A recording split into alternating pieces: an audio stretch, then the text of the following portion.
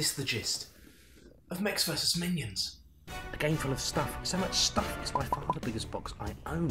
It's a board game which is a lot like a video game, probably because it's based on League of Legends and made by the same folks. And just like a video game, it opens with a tutorial. It teaches you all the games you play, avoiding the usual boring rule session. It's a strategic co-op game in which you all have to program your cartoon mechs. Each turn you add in commands for them to act out. They can spin, charge or kill minions in a variety of ways, but things go wrong as minions mess with your commands, making you do things in the wrong order.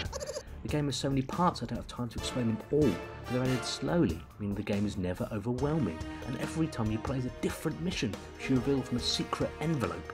It brings new rules and powers and means no two games are alike. Mostly though, it's just about being a whirling dervish of destruction. Oh, also, you really are going to want to find out what's in this secret box. And that's the gist of Mechs vs Minions. Visit bestplayer.co for more. Well, that was good, wasn't it? I should probably subscribe. And more videos. Maybe I'll watch this one. Good choice.